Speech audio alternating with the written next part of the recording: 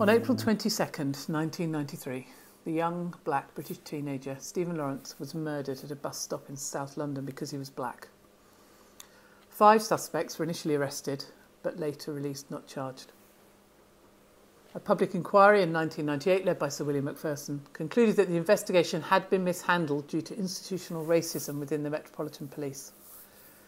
And the Macpherson report led to a repealing of the double jeopardy rule, allowing a subsequent retrial. Jack Straw, the then Home Secretary, described this as the most important decision of his tenure. 2 of the original suspects were later retried and sentenced. The findings of the subsequent Stephen Lawrence inquiry led to changes in the British Race Relations Act. However, given the events of the last year, the disproportionate impact of COVID and the ongoing trial around George Floyd's death, it feels important this year to mark the anniversary of Stephen Lawrence's death.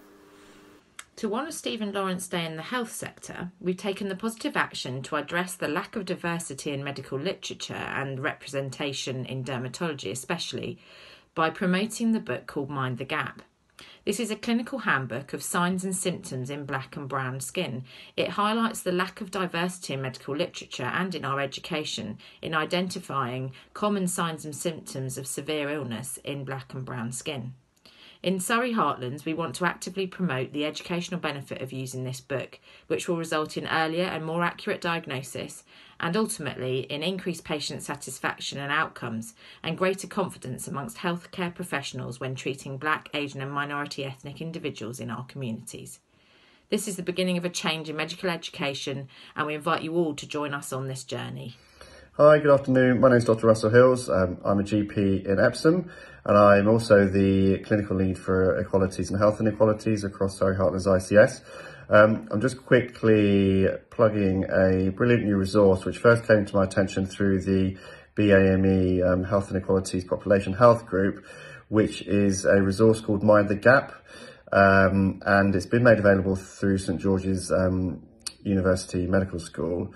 It's online if you Google blackandbrownskin.co.uk and you can then click on Mind the Gap, and basically it's a resource for doctors and other clinicians who will be dealing with skin complaints as well as other clinical aspects of working with patients with black and brown skin who present in different ways than a lot of the presentations we may have been exposed to at medical school, because it has become clear that essentially a lot of training is based around white skin, and we do need to be able to understand what signs can look like in darker skin types.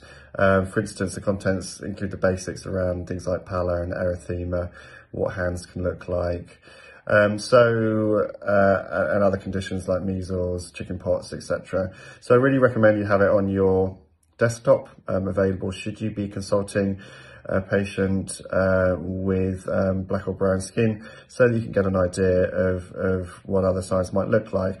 And it's also worth having a good read through anyway to broaden your understanding of how different skin complaints can look.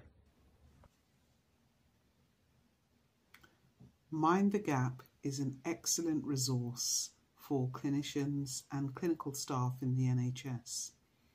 In fact, it's being used right now in our accident and emergency department. Knowing the signs, symptoms, and particularly what darker black, Asian, and skin of minorities look like for particular conditions is really essential to providing a modern, safe NHS and giving the best patient experience. So I fully endorse the use of Mind the Gap. Pattern recognition is key in dermatology. Mind the Gap Clinical Handbook is a valuable resource helping clinicians in assessment and diagnosing skin disorders in non-Caucasian patients. Hello, please do look at the Mind the Gap textbook. It's a great resource for how conditions manifest in brown and black skin. As a GP, I found it really helpful to look at dermatological conditions on the website. And you can get involved too by sharing photos with patients' consent so that we can improve care for our black and brown patients. Thank you. Our aspiration is that as Surrey Heartlands, we become a progressive leader in all things that promote equity and equality. Promoting the Mind the Gap Handbook, which provides clinicians with a tool to give the right treatment at the right time for the Surrey Heartlands population with black and brown skin, sets us on the right track to offer a truly equitable and inclusive medical care system, helping to improve patient care and reduce health inequalities.